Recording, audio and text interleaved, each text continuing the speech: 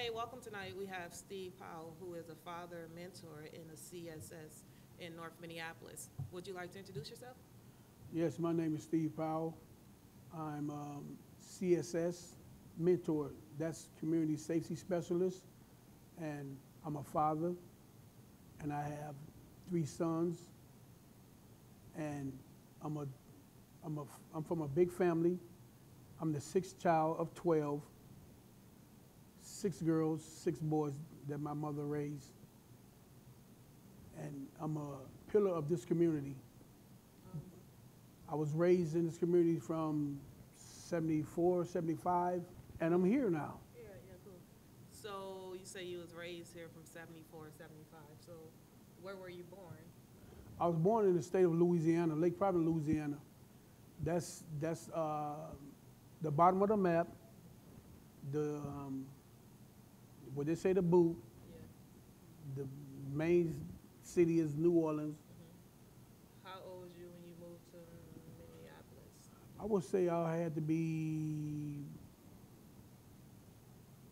I think, 9 or 10 years old. 8, 9, 10 years old, yeah. So I'm originally I'm here. Yeah. I know that in your work as a CSS, what inspired you to take that career in that line of work? As a CSS mentor, I had mentors in my life, and I watched over the years back in the early 1980s. We really had only one community activist here, and that was Spike Moss. So that inspired me to be this one day as I got older, to be, I wouldn't say a community activist, but active in the community, which people look at me like I'm an activist, but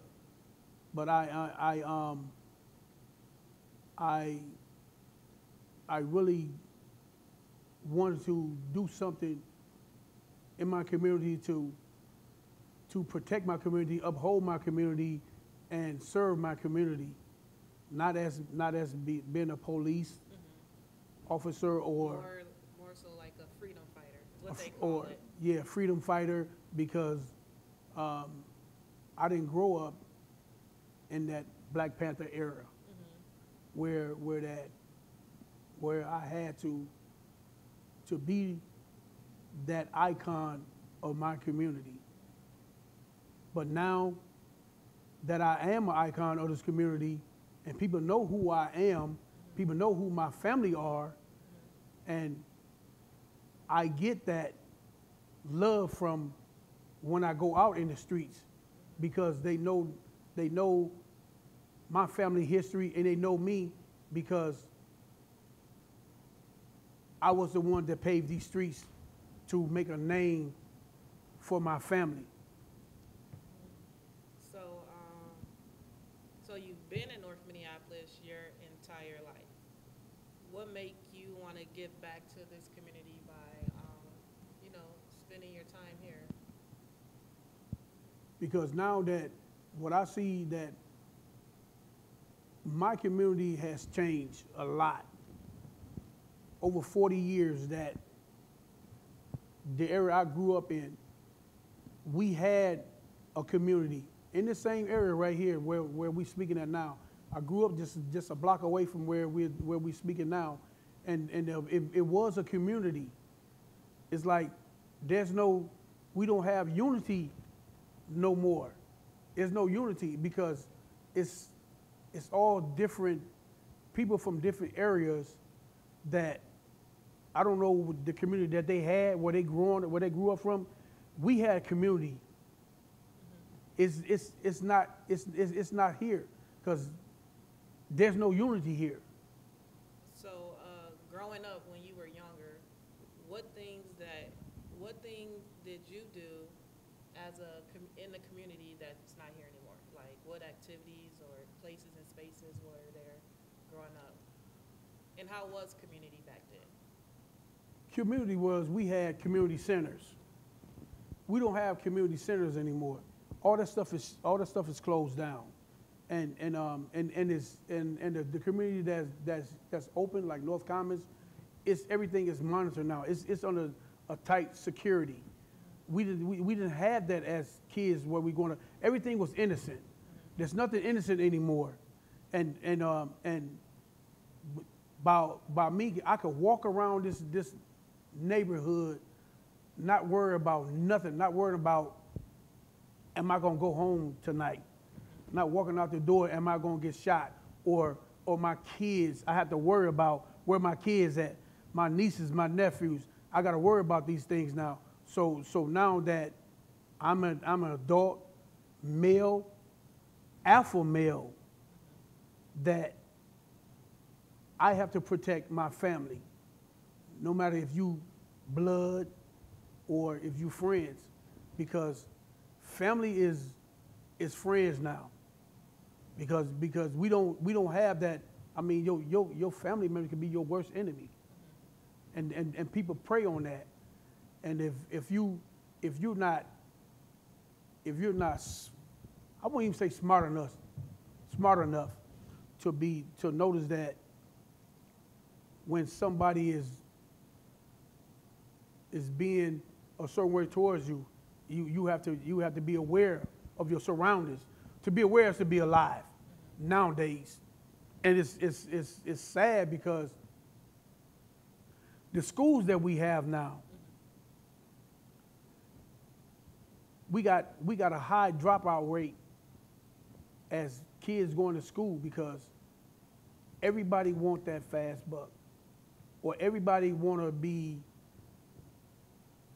the so-called, what they call themselves, the I don't know. We could just say, the it person. The it person, or you gotta show that you're not a punk, you're not this, you're not that, and when we had to show that we wasn't no punk, we fist fought. They showing they're not punks. They go get guns. They go get weapons, and to eliminate their opponent, was that you done took a life and you done throwed your life away. Absolutely. So, I mean, it's crazy, but our community is gone. I know that back in the 90s, maybe earlier, I'm not sure. I haven't fact checked. You were involved in a really dope organization that basically saved our youth. I think our males, was it intended for the males in the community, or what? Can you talk about that, what that was, and what y'all did to bring community back together and to keep our youth safe?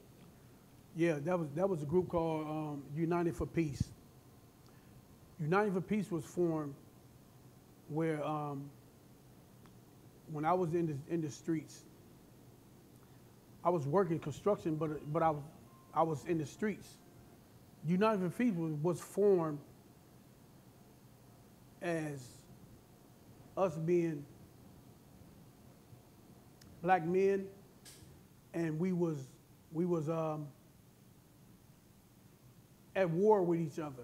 Say so that we was at war as we was claiming our turf. Our turf was North Minneapolis. Then we had South Minneapolis. They had their turf. And basically that's where that little fiction came in, where we was gang banging, and then now it's people coming from other cities, Chicago, Detroit, LA, St. Louis, Memphis, all these different cities coming here, and it was like it was a corruption there. Everything got corrupt, and we wasn't having that. Y'all could come over here and do something to somebody, in North Minneapolis without answering to us. So that became a problem. So we had the community activists in our community that wanted to, look, we need to stop all this gang banging and shooting.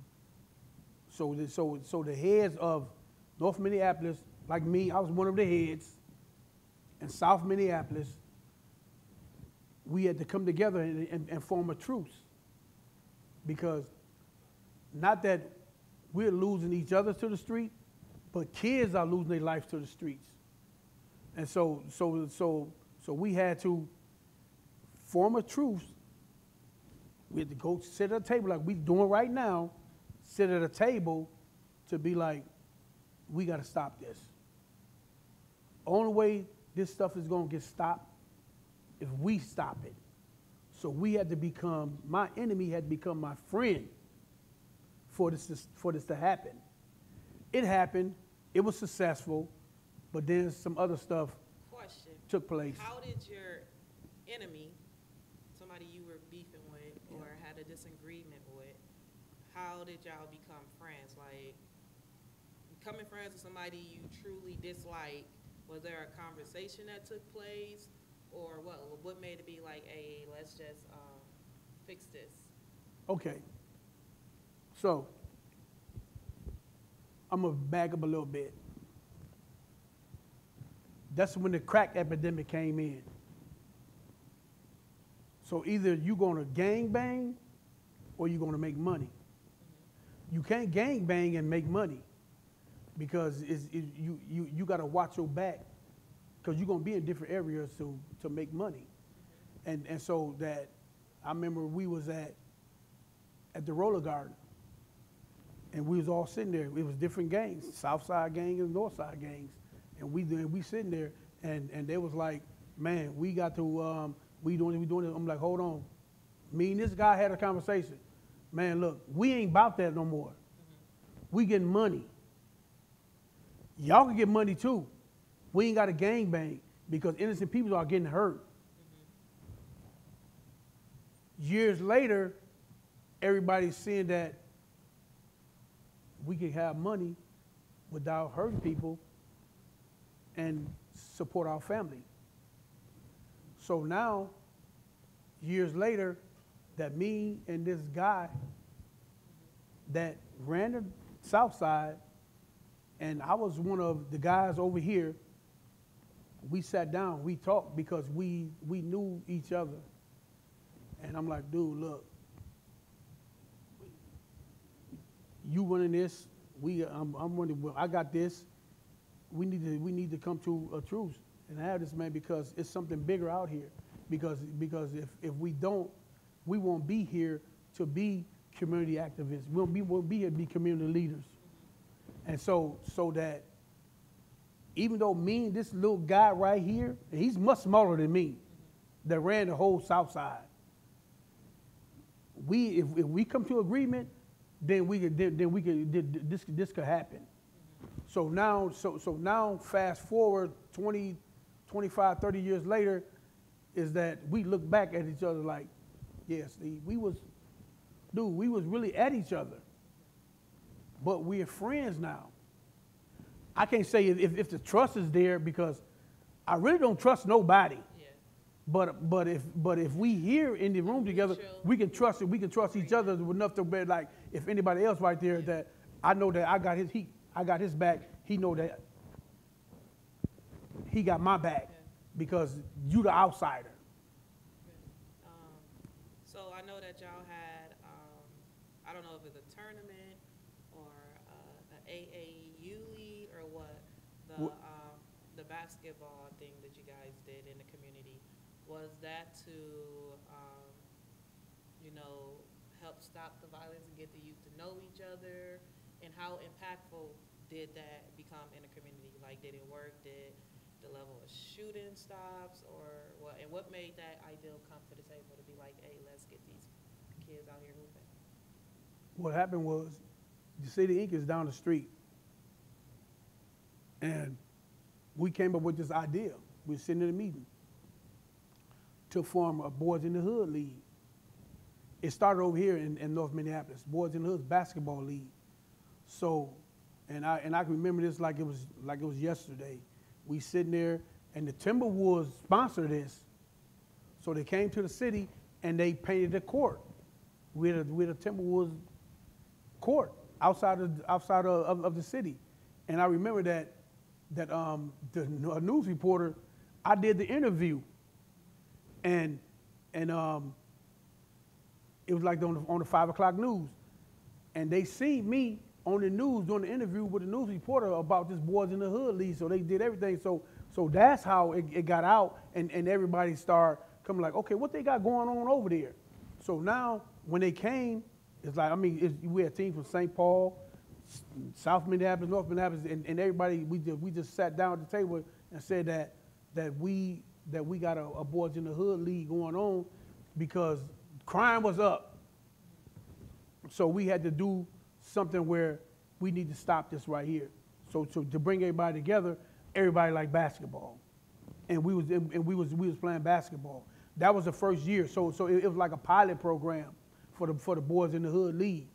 And after that year was over, the Timberwolves, I think her name was Christy Pearson or something. She was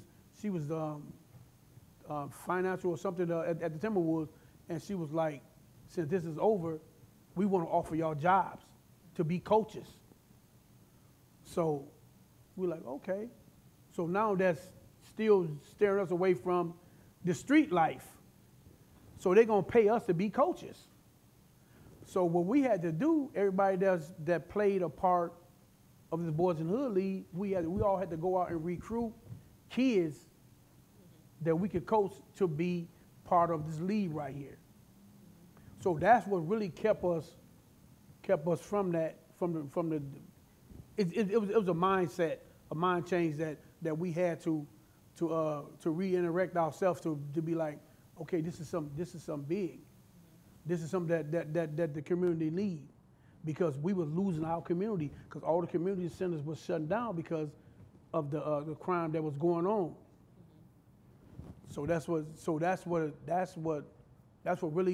really saved my life and a lot of guys' life, because a lot of guys that was a part of this ain't even here no more, or they in prison. So growing up, everybody has an ideal of what they want to be when they grow up. What was yours, and has it changed? Or have you always wanted to grow up and be a part of the community, or did you want to become, a police officer, firefighter? Okay. You wanted to become a cop? Yeah, okay. I'm finna tell you something. I knew I was in the 5th grade at Wadden Elementary School. I'm trying to do my life story in under 10 minutes. By me coming from Louisiana, and how the education was down there, that we had to be educated to be something growing up in the South. My mother brought us here, and I didn't understand the school system, because when I got my report card or progress report, I didn't know what a progress report was. I'm looking at the progress report. I'm like, we got N's and S's on the progress. I'm like, okay, what the hell is this? So I'm used to seeing A's, B's, C's, and D's and F's. So they were like, no, the S's are side effects, the N's are non-side effects, and it's just how they graded us in up north. But so what happened was, right before we moved right here on 18th and Fremont, we lived in the projects. I still know the address, 427 Lindale. And I was at school, going in the 5th grade, going to school. And I came in from lunch, recess, had to go to the history class.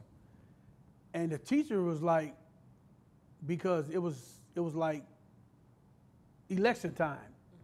So they wanted us to pick a president. And I guess at the time, I think it was either President Ford or Jimmy Carter. And so when I got in the room, like we sitting at the table, like we sitting at the table right here, they had all these pictures of these white people, you know, the presidents to be a president, but it was a class thing. So I was like, so by me being me, I said, why there ain't no black men that we can choose to be president? I wish I could see this teacher right now. This teacher told me. What was your teacher name? I don't even remember her name, but I know it was a woman. I don't remember her name because she told me, I said, why can't I vote for a black man to be a president? This lady told me, I think it was 1975 or 76. She told me, she said, because there would never be a black president. This is what this lady told me. I said, so you saying that I would never be a president? No, you'll never be a president. Why would you tell a kid that he'd never be president? So she said, you need to pick something else to be because you'll never be a president. Before it become a black president, it would be a woman president in the United States. She told me, I was in the 5th grade. I remember in 5th grade, what, you 10, 11 years old? Yeah. And so this stuck with me. I would never be president. I said, okay. She said, well, pick something else. I said, well, then I want to be a police officer. Take note, I'm in the 5th grade. She said, you will never be a police officer. Why? Because there's no black police officer. Now, you know, this is the 70s, right? So I said, okay. She said, you need to pick something else. I said, well, then I want to be a fireman. This is a true story. She said, you'll never be a fireman because black men can't be firemen. You know, this is the 60s going to the 70s. And, you know, so we never seen black police officers or black firemen. So she said, no, you need to pick something else. I said, okay, I want to be an NBA, play in the NBA. She was like, you'll never be able to be in the NBA. You'll never be a football player. Okay, so this lady's crushing my dreams, crushing everything. So I said, I want to be a construction worker. So she was like, you'll never be a construction worker because blah, blah, blah, blah. Was she playing? No, this lady was for real. She said it because this, you know, this is the 70s. Everything is segregated still. We just coming out this shit, but I didn't understand because coming from down south, all my teachers was black. So she was like, well, you have to pick something else, Steve. Swear to God.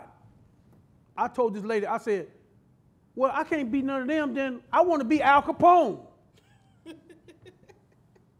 I'm serious. I said, I want to be Al Capone. She was like, you'll never be Al Capone because I said, well, then I don't know what the fuck I want to be then.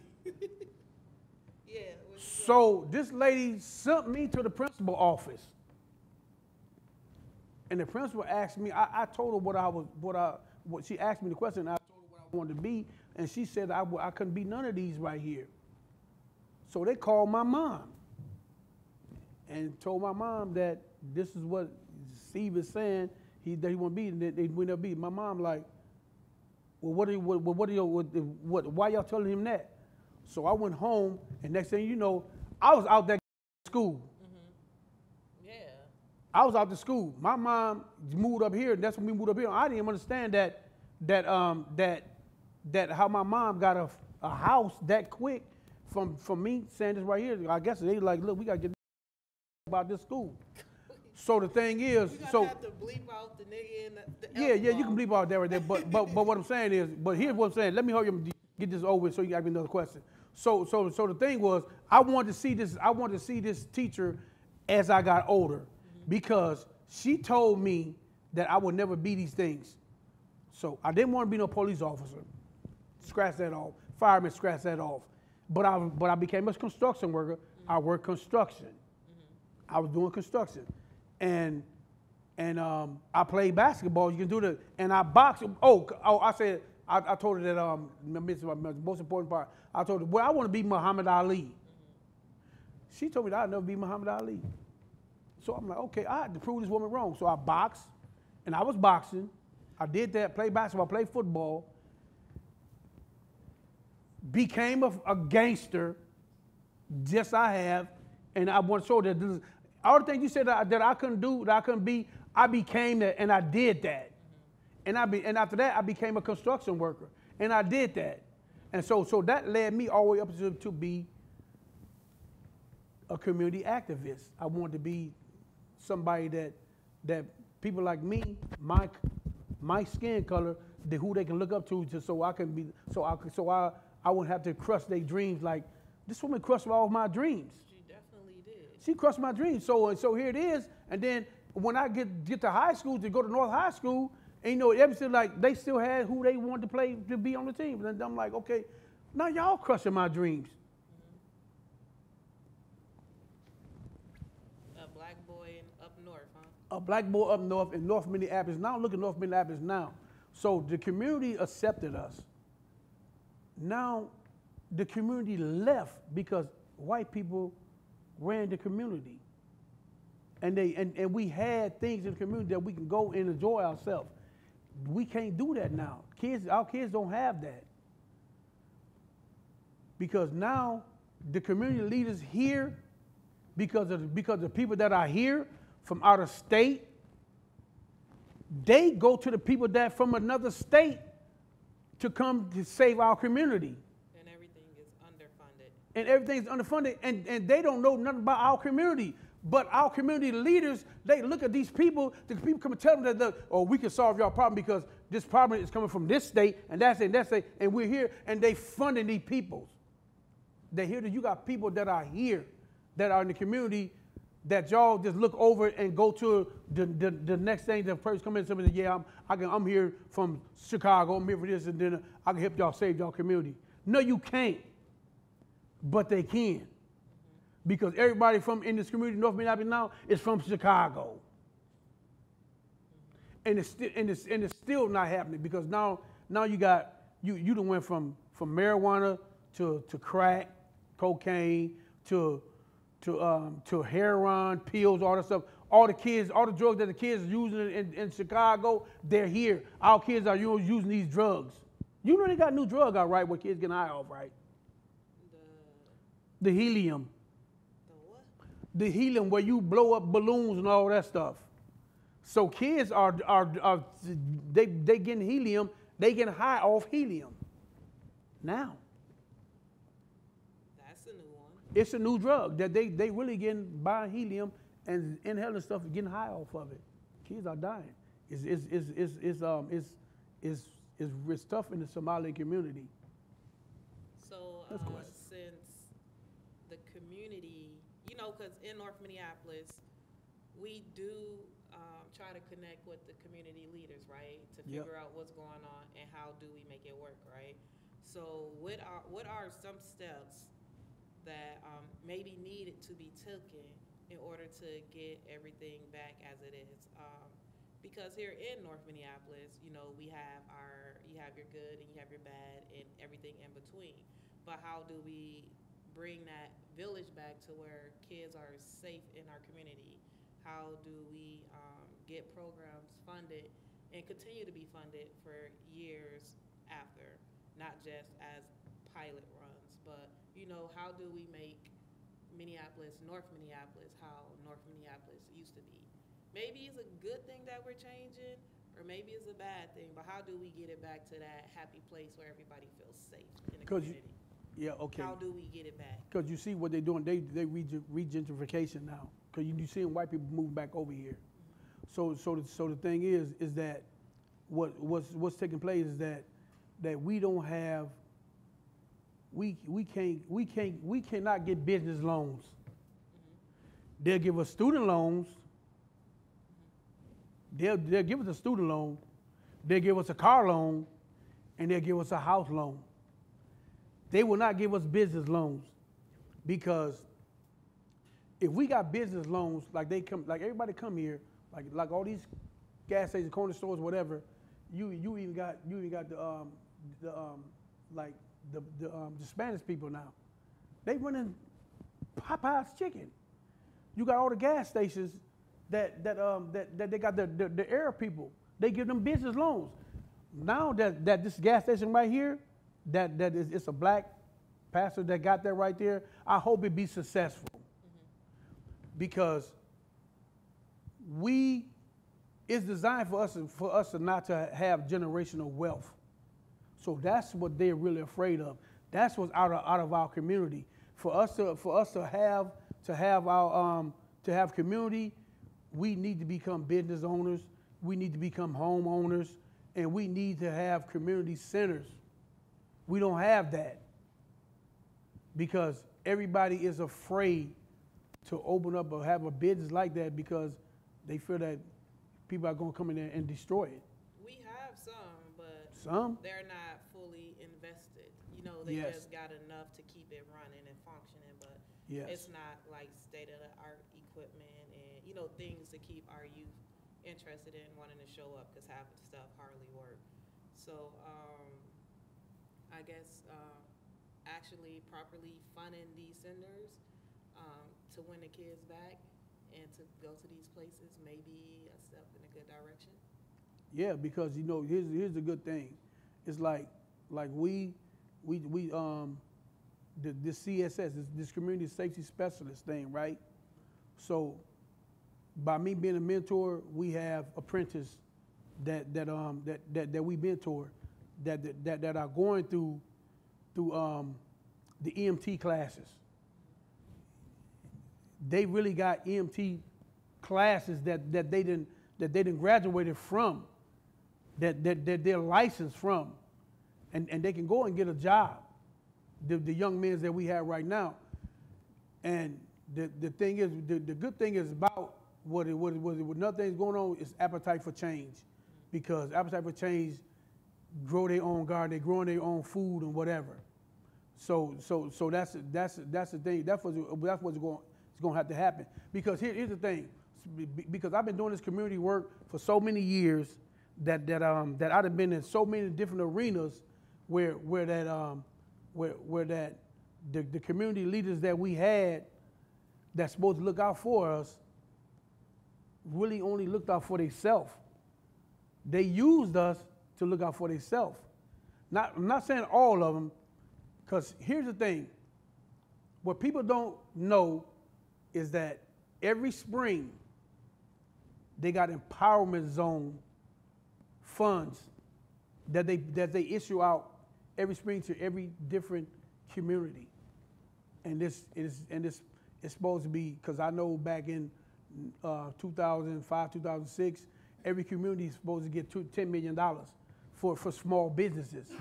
North Minneapolis only seen $1 million in that. Where'd the other 9 go? Exactly. Where did the other 9 go?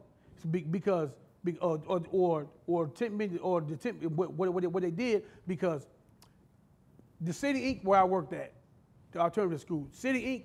usually get 300 and some $1,000 because it was a school, and then the money had to pay for teachers. So you had to do that for quarterly, and then you get the other quarter of the money for that, because it's a school and kids are getting educated. Urban League would receive $50,000, $60,000. Stair Step, $18,000. I mean, these are numbers that they putting out for small businesses, black businesses, and all the other businesses that you go out and try to get. They won't give it to you unless you doing nonprofit organizations. But everybody is fighting over this little money, and everybody's cutthroat. Instead of everybody coming to the table to be like, this money right here is for these communities. All the other communities, like Brooklyn Center and South Minneapolis, Edina, they getting this money, but they utilizing their money because it's going to be counted for. Because in our community, it's not going to be counted for. They're going to lose. Just give them that right there. They'll be all right with it.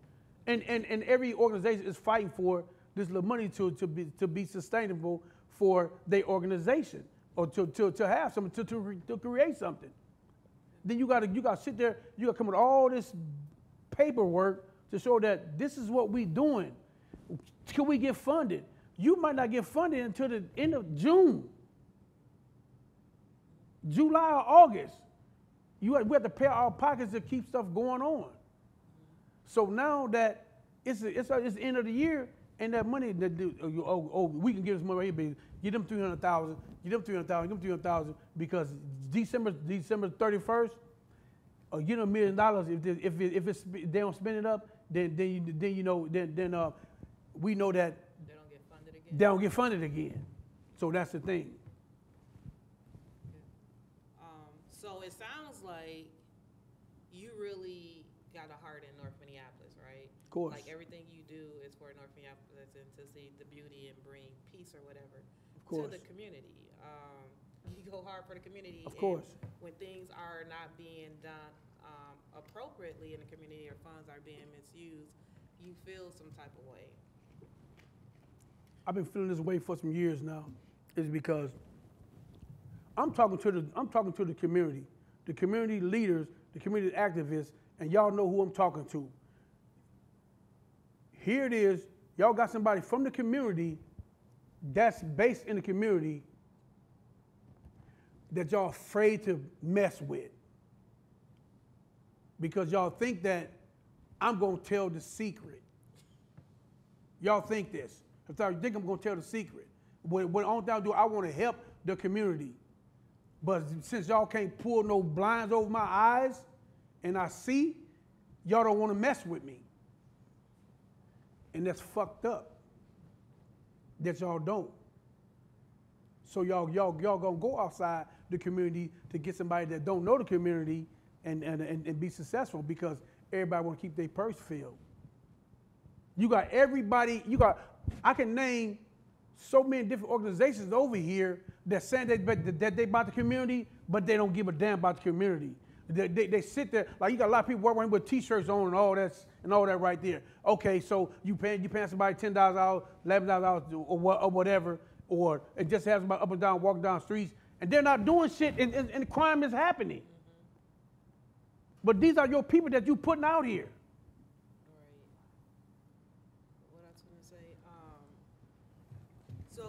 They're afraid of it. We're not even going to focus on those who are not doing. Yes. We're going to give our intentions to those who are doing, right? Because let me know who they are. Better days. Let me know who they are, because I know what we're doing. I know what CSS is doing, and I know what Appetite for Change is doing. It's organizations out here that's actually doing the work. I'll let you know who they are. Yeah, let me know who they are because I want to be in tune. And I know that I'm not saying everybody is doing this. It's that the people that I know, they have a good heart, but stay in tune with the people that are in your community. Mm-hmm. We don't have to go out for outside resources and for somebody to come in here and tell us that y'all need to do this, y'all need to do, y'all do that. No, y'all got access. All that stuff is downtown. It's access. Like it's in the book. Sounds like we need a community sit down, right? We do. We can host an event here at Community Cook, bring the leaders to the table. And they ain't gonna like that. They gonna have to like it. They gonna eat food. They gonna like it, but they're not. Yeah, I think they're afraid of me. I think we could get them in here. They're afraid of me. No, we gonna get them in here because we gotta figure this out. Yeah, we figured it out. But we need to, because I'm tired of it. I mean, you got kids losing their lives. Kids, I seen kids, 11, 12 years old, high off drugs. Yeah. Where'd that come from? COVID. I think when COVID hit, a whole lot of things changed. People picked up new habits. This was before COVID. This was before where I didn't pay. Yes. I just now paid attention once I seen. Yeah, because I'm in the street. You in tune? I'm not. But I'm in the street. Yeah. So what that means is that I'm on the industry level, but my ears are still the streets because I'm in the street. See, a lot of people, they want to be in the street, but they want to be in the streets. Mm-hmm. They can say that because you got people out here that in the streets and be like, yeah, they're doing this, so let's go do it. And you got a lot of people that ambulance chase of what's going on, and then they say, okay, we're gonna do this right here because this is wrong. Then you go knock on the mayor's door. We need to get this funding for this right here. Okay, no, we need to get funding for all year round, not because somebody that got their life took, or something that happened over here. No, we need resources for our kids because our kids are lost. Where's our future for our kids? Mm-hmm. They gone. But you have to be on your kids' back or whatever to do what you got to do for your kids to be that, because all of our kids, my family kids or whatever, you know, they like, y'all don't have to do this because we did it. Mm-hmm. And I push my kids and everybody else's kids, man, y'all need to get educated. School ain't for me. I understand that. Or if school ain't for you, then get a trade. You can get a trade. You got to go to.